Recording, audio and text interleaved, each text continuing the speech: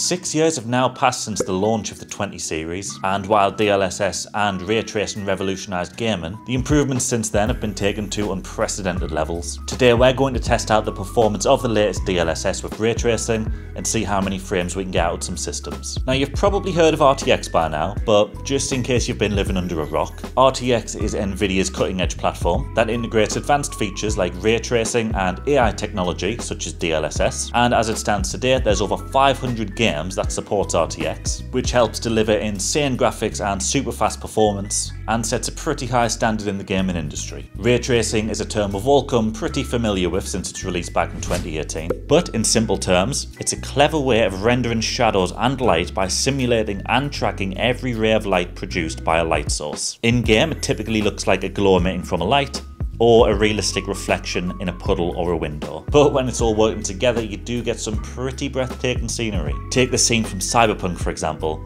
It's one of my favourite areas to explore, and it's entirely because the ray tracing just makes it look absolutely stunning. You've got all the different lights emitting their own hues, puddles on the ground reflecting what's around them in real time, and it all just works together beautifully. But DLSS, or Deep Learning Supersampling, utilises Nvidia's AI technology to enhance performance. By rendering frames at a lower resolution and then using sophisticated AI algorithms to upscale them to display native resolution, DLSS achieves significantly higher frames. The introduction of DLSS with the 20 series was definitely a pioneering step, though it did come with its share of challenges. Initially, the technology offered a noticeable boost, but quite often at the expense of image clarity, and this would manifest in the form of a very slightly blurry or soft-looking image. This was a common critique with gamers, and even though everybody's seen the massive potential that it offered, it did need a little bit more work. DLSS 2.0, however, did mark a substantial difference. This version utilised a more sophisticated neural network and improved training methods, resulting in clearer and sharper images, which were almost indistinguishable from the native resolutions. 2.0 also offered better scalability, allowing it to be more effectively implemented across a wide range of games and resolutions. The technology became more versatile and reliable, gaining broader acceptance among gamers and developers alike.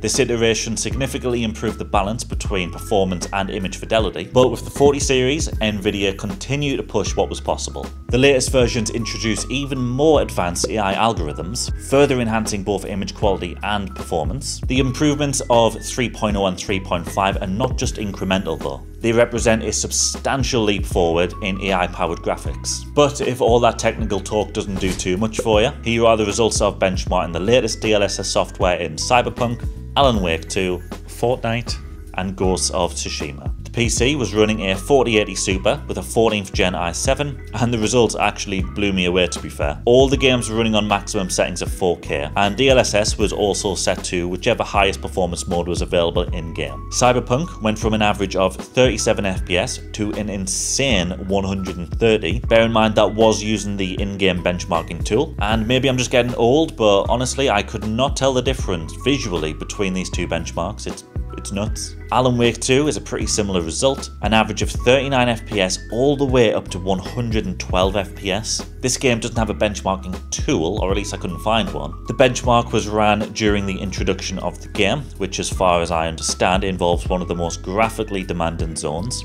Fortnite went from 78 to 92, and finally Ghosts went from an average of 63 FPS to an absolutely mind-blowing 163 FPS. That was during the prologue battle scene too. That's a jump of 100 frames. I also performed the same test on a more budget-friendly system, running an RTX 4060 and a Ryzen 4500 at 1080p. Again, massive performance boosts across the board with Cyberpunk Ultra, doubling from 51 to 106. Alan Wake more or less quadrupled, running at high settings at 21 FPS to 87 FPS. Fortnite went from 47 to 64, and Ghosts went from an already respectable 57 on very high settings to an average of 119 FPS. Results are obviously both extremes of the spectrum for testing's sake. I wouldn't expect everybody to be running a 2080 Super with super performance mode enabled, but that's kind of the beauty of it. You know, you've got so many options to toggle through and people can just find their preferred balance. And if you're thinking surely it can't get crazier than that, Nvidia CEO recently spoke at 2024 Computex where he hinted at the possibility of conjuring up entire NPCs and textures in game, claiming that Nvidia are only just scratching the surface when it comes to AI powered gaming.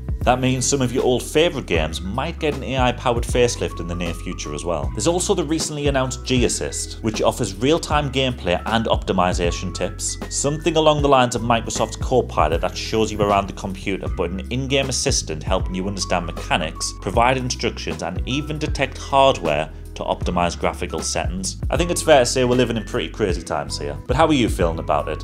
Let us know in the comment section, maybe subscribe if you like this one, and we'll catch you in the next one.